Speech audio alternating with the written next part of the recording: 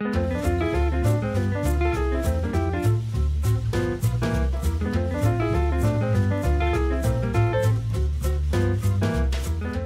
everybody, and welcome to Taking Control, the ADHD podcast on Truth Story FM. I'm Pete Wright, and I'm here with Nikki Kinzer. Wow, what an announcement. I love it. Yeah, that's reference to our previous conversation about how you should be a talk show host, and I could be the announcer. Oh, wait, maybe I had that back. No, that was, it was the other way around. But you would be a good announcer, too.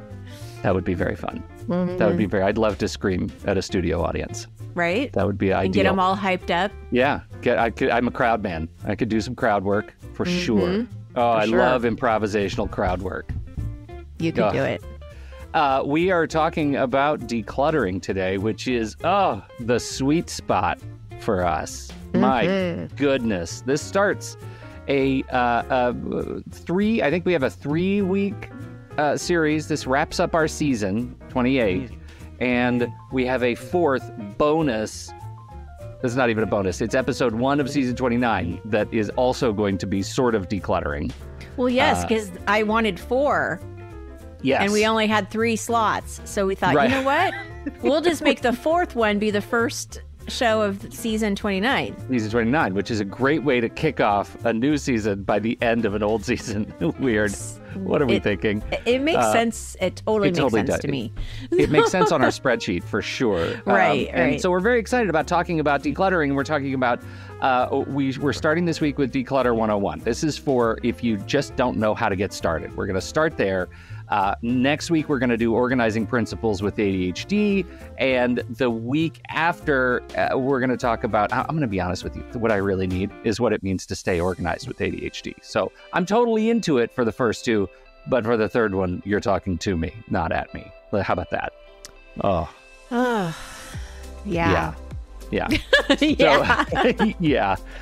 So I'm very excited for this series. I think it's important. It is, in spite of all of the episodes we've done over the years on clutter, it is still something that we are all collectively dealing with in this clutter-filled culture that we have. So we're talking about it.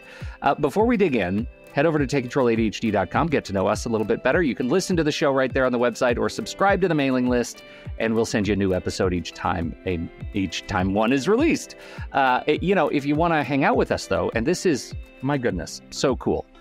The Discord server is really, really great. And I have to just call out the conversation between 2 of our members, Dr. Dodge and Angela. Angela had asked a question about anger. It was an incredibly astute, introspective question, and Dodge gave what I thought was an incredibly astute and introspective response.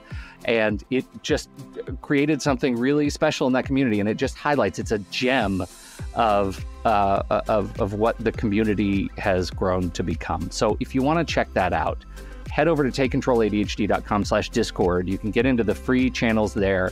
If you really want to get to see all of the secret channels and get to be a part of some of those conversations that are really transformative, head over to patreon.com/the ADHD podcast. For a few bucks a month, you're supporting this show specifically. You're supporting the work that Nikki and I and Melissa and the rest of the team do to make this show a reality each week. Going on, as we wrap up season 29, season 28, going on to season 29. That's what Patreon fuels and funds. And so head over there, patreon.com/the ADHD podcast to learn more. Thank you for your support.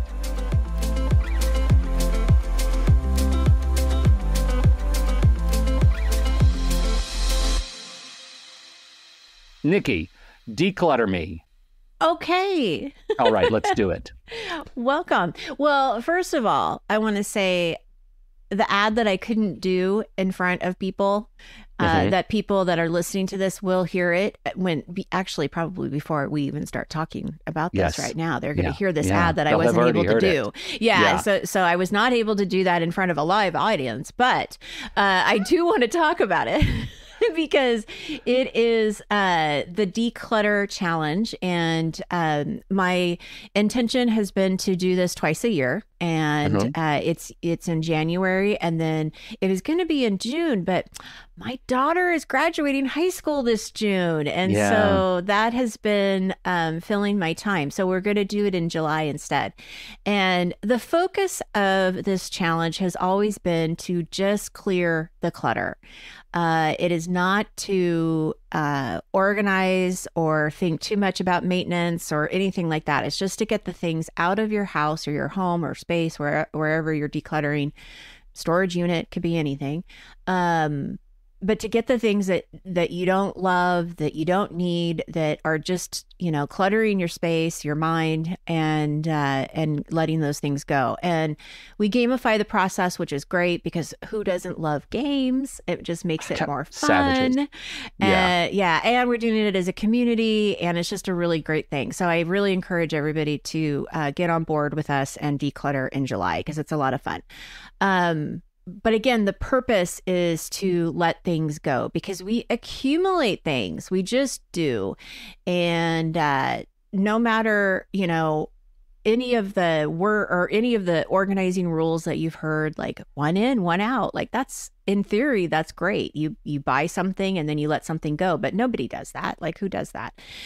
So we accumulate these things. So I should say, I do that with clothes. Oh, with clothes. I'm a one in, one out clothes guy. But it's hard to do with anything else. Yeah, for sure. How do you stick to that? Because I have never done that. I have never actually thought one in, one out. So tell me how do you do that? Because I have a fixed amount of space. So you can't like get the skinny hangers and like push them together and make more space? Nope. No. I have a fixed number of hangers. If I want to get a new shirt for a new hanger, something has to be donated. That's actually pretty smart because I just go and buy more hangers. Yeah. You're saying no. I started this when we were still an organizing podcast and talked about one in, one out and the value of, remember when we had this thing where you talk about turning all your hangers around. Right. I remember that. Backward, and as soon as you wear something off of one of the hangers, you turn the hanger back around.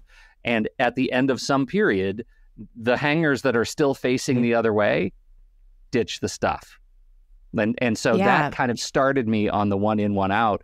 And then I got it on Stitch Fix for a little while. And once they're sending you new clothes on some regular basis, you got to get rid of old stuff. And so I don't do Stitch Fix anymore. But that was kind of when I got on that thing. When somebody gives me new clothes for Christmas, if I like them, something else has to go. Wow. Okay. Well, you proved me wrong. I stand as your servant. I love it. I think that's great. And I love the number of hangers. Like, that's a really good idea. All right. So we're off to a great start. Can I tell you a thing? I should not say this. I'm going to say this out loud. There are people in here who know my wife. And this is a thing that might embarrass my wife. But I have to say it anyway because it's important. It's important for people to know what can happen. My wife does not share the number of hangers thing that I do. And so one day we're in bed reading, and we hear this crack in her closet. And her curtain rod broke out of the wall. Oh, and no. fell under the distressing weight of all of the clothes jammed on that curtain rod. Okay.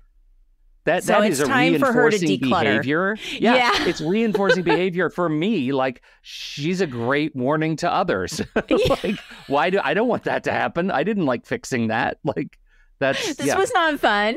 No, this was not fun. All right. That's interesting. That's very interesting. So the clothing thing, it may work. Yeah. All right. And let me say, it hasn't worked with anything else in my life. So, But that's a good thing for it to work on, because that is one of the areas that we definitely accumulate a lot of stuff. Yeah. All right. So in organizing your space, we have an online course that's all about organizing your space. And in the month of July, it's going to be 30% off. So I want everybody to know that, because we are celebrating organizing in all of July, not just the Declutter challenge, but everywhere.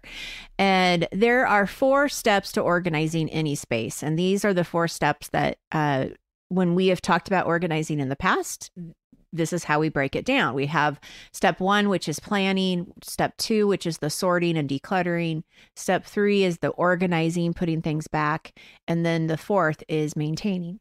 So this step 1 is really about figuring out which spaces you want to tackle, right? So where do you want to start?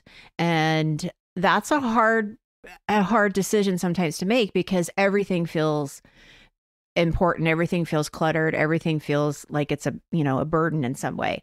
So what we want to do is, when we're starting this process, is just choose one space first. Don't worry about every space, because that's looking at the whole forest and not just one tree. So we want to look at one tree, right? And to decide that space, we can think about like, what would be the biggest impact on you, other people you live with. It could be a space that you use daily, that if you made it, or cleaned it up a little bit, would it make it easier, for you to live in that space? But we also don't want to necessarily tackle the hardest space you have either. So there's got to be like a happy medium here, so that you get used to kind of this process and get sort of a rhythm in how you're doing this. You don't want, the most difficult one. Like for me, I wouldn't just start in my garage. I would probably start with the closet or, a drawer or something like that.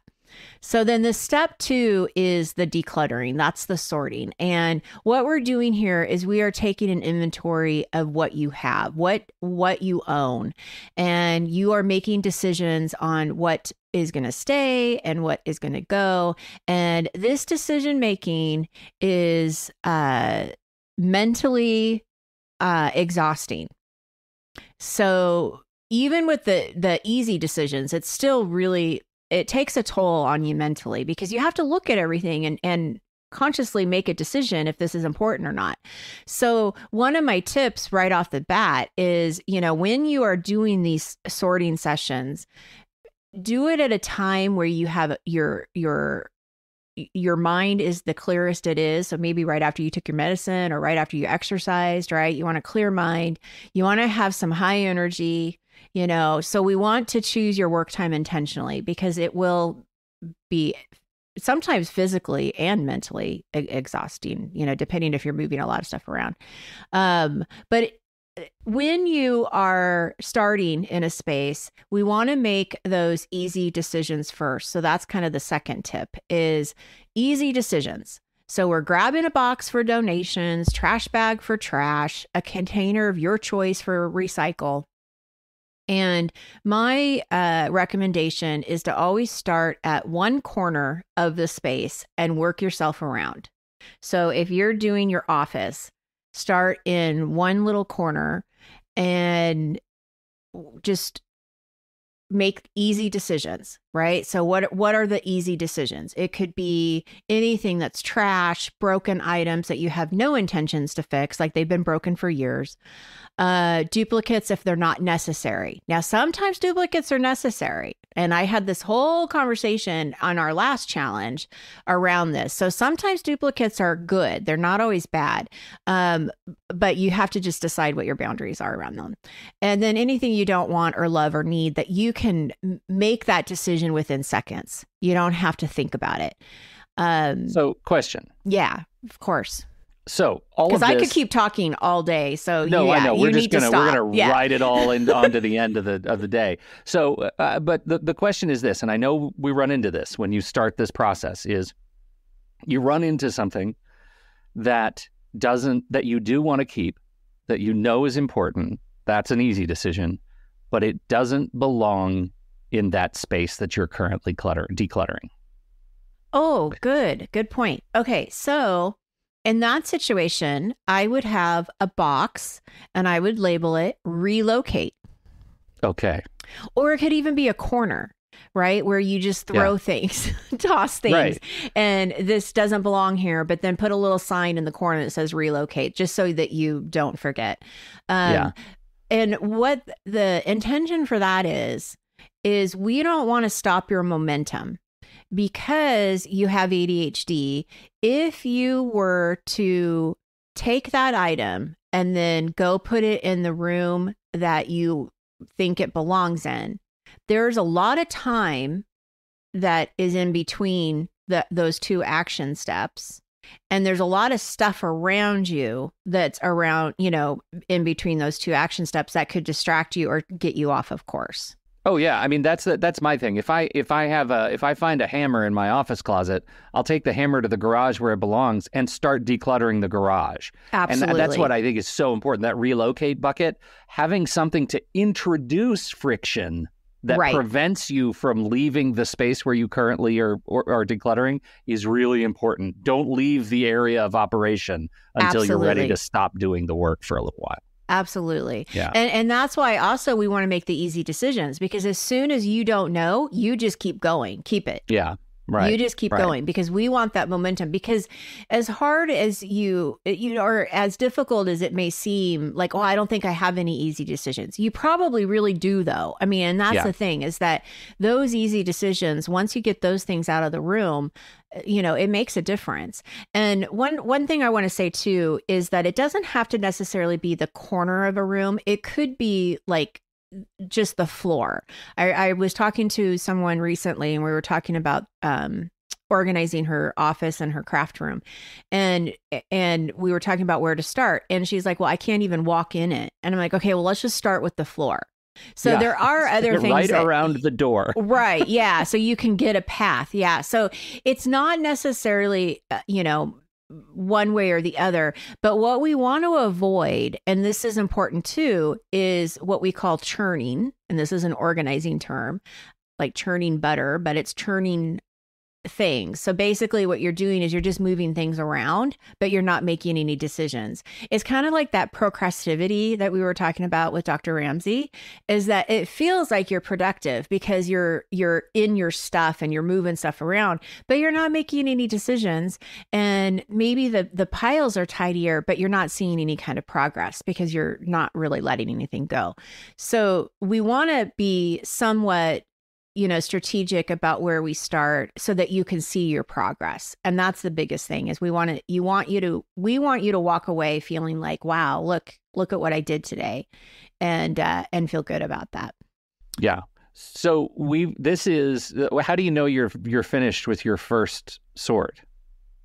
Well, so if easy decisions start to feel hard, if you start to feel like nothing's coming to me that's easy, then we need to take a break and we need to come back to it later and keep doing it. So if you don't go through the whole space and you're starting to feel that way, take a break, come back to it later.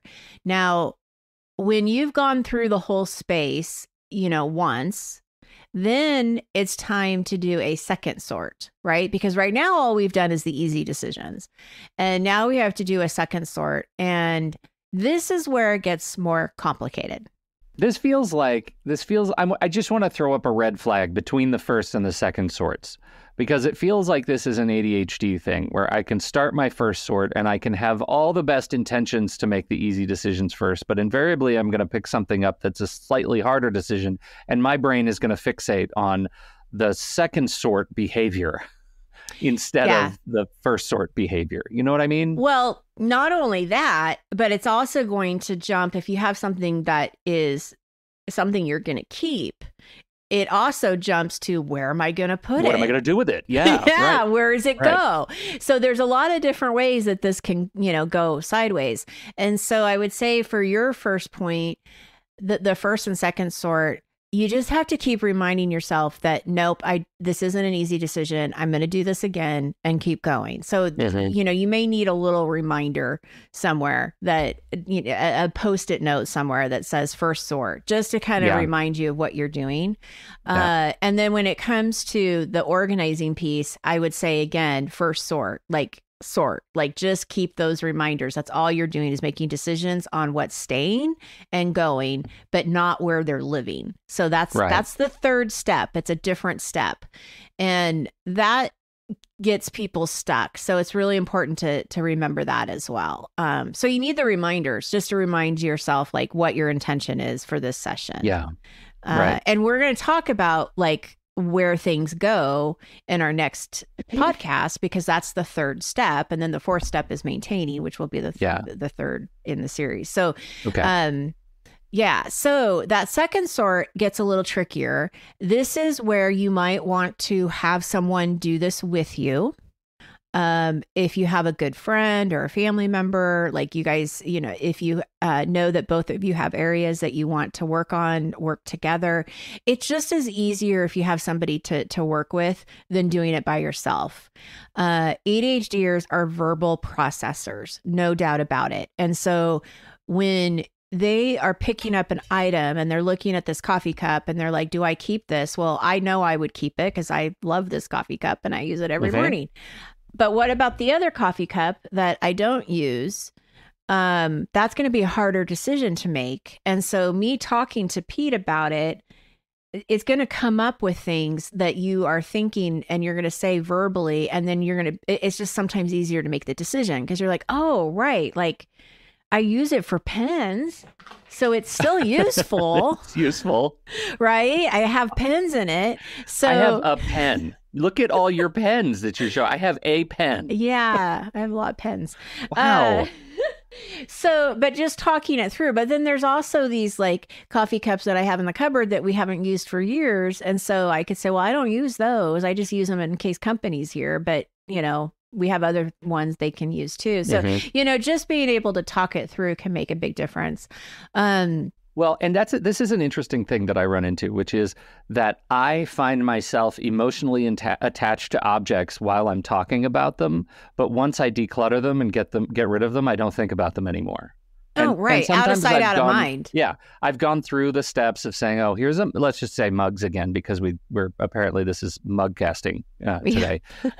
Here's a mug that I got when I was, it's like it took a long time for me to get rid of my University of Colorado residence life mug that I got when I was a hall director at CU. And I had that for years because it was attached to a moment in time, but I never drank out of it. It was too small, and it just sat in the back of our cabinet. It was taking up all kinds of space, but I loved the mug.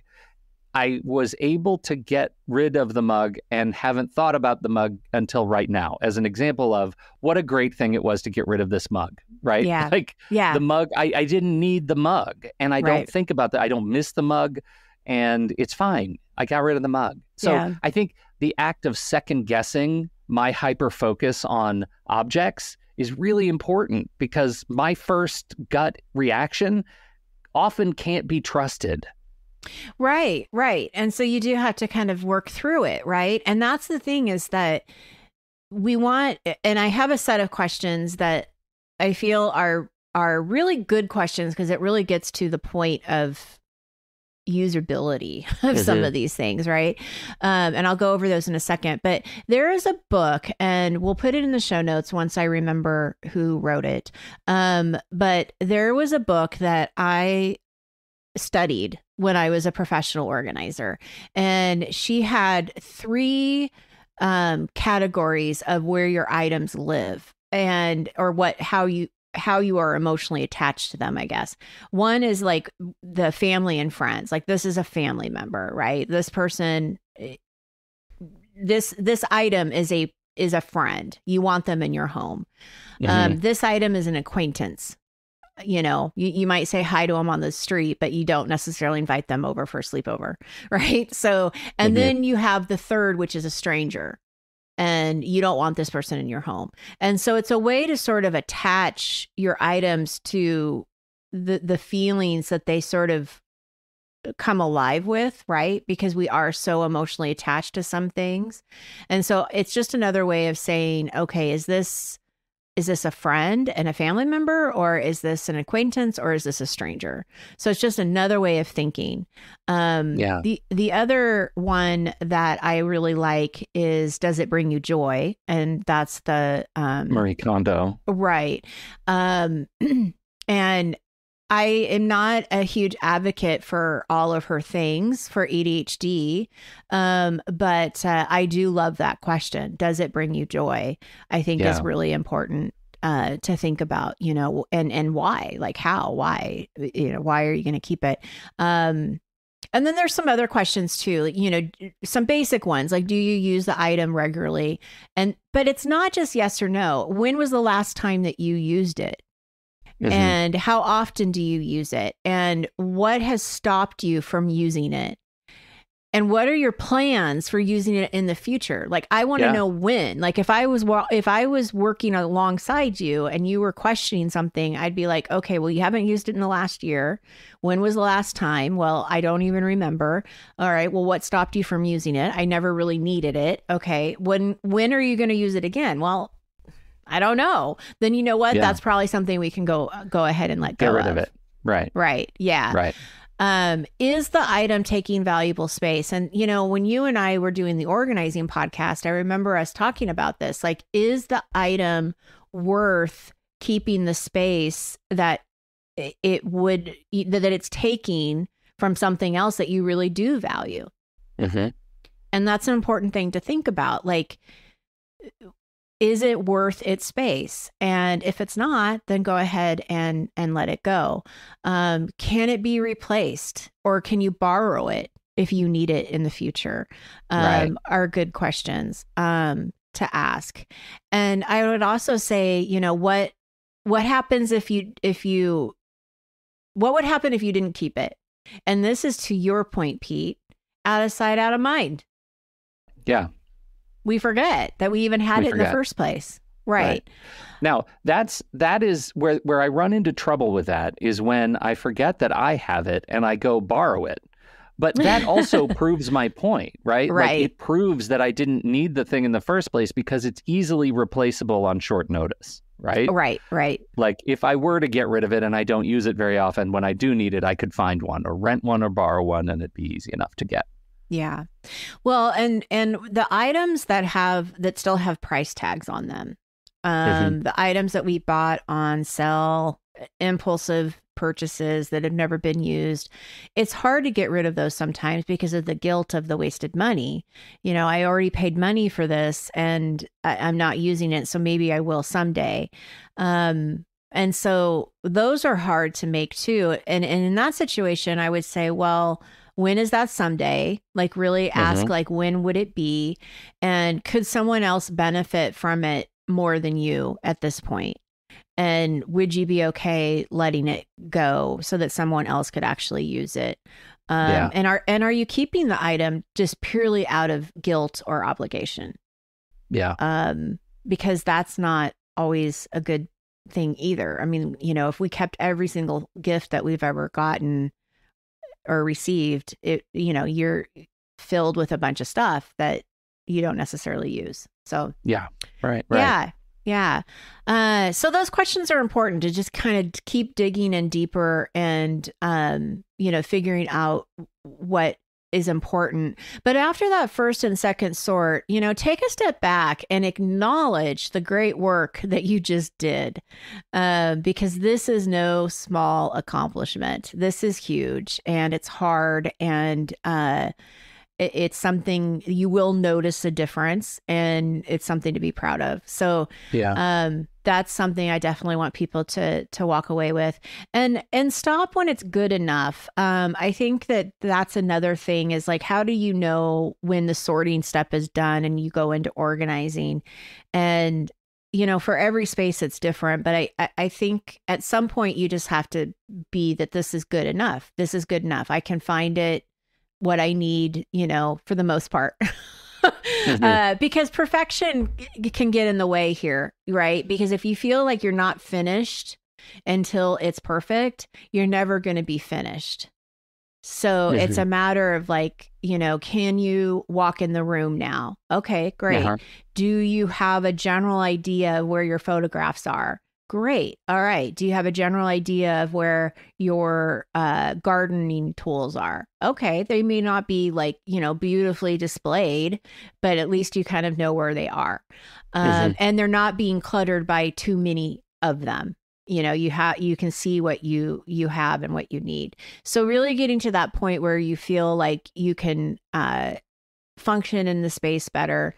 And then you move on to step 3, and that's, really organizing the space and putting items back in their homes and creating homes for the things that don't have homes yet, because that's a lot of what our clutter is, right? If you look at clutter, a lot of times it's just things that don't have a home yet. Well, and that implies sort of the next step of first sorting the rest of your spaces, because so many of these things become cascading exercises, right? We talked about that the box that says relocate. How do you think about moving to the next space? Like at what point do you free yourself from moving on from the office closet to, the hall closet or the bedroom or the living room, right? Because at some point they all connect. Yeah, that's such a great question. And I think it's around prioritizing. And again, this is where the planning, that step 1, I think is important, because we're not just running into a space and starting to organize it. We're really thinking through how this works. And the best example I can give you is what I'm doing currently in my own home right now. Because of graduation, we are going to have people staying at our house, and we're going to have a party. And I have to think about, okay, what areas are going to be the most impactful and which areas are people not going to see? So my attic, not going to worry about it. Does it need to be done? Absolutely. But does it need to be done in this season? No. So I'm not going to worry about the attic. Now, if I'm in the garage, my good enough in the garage, people are going to think this is funny, coming from me, because they probably expect this like really beautiful garage. But my goal is that you can actually walk on the steps from the garage door into the garage, or the not the garage door, but the door to the house to the garage. We have these steps, and I want the steps to be clear. Okay, it seems like a low bar. Yeah, low bar. I want the steps to be right? clear, and then I want it to be very easy to get into the car. So, well, here's an interesting low bar that you implicitly already got to the top of, which is you want your car in the garage.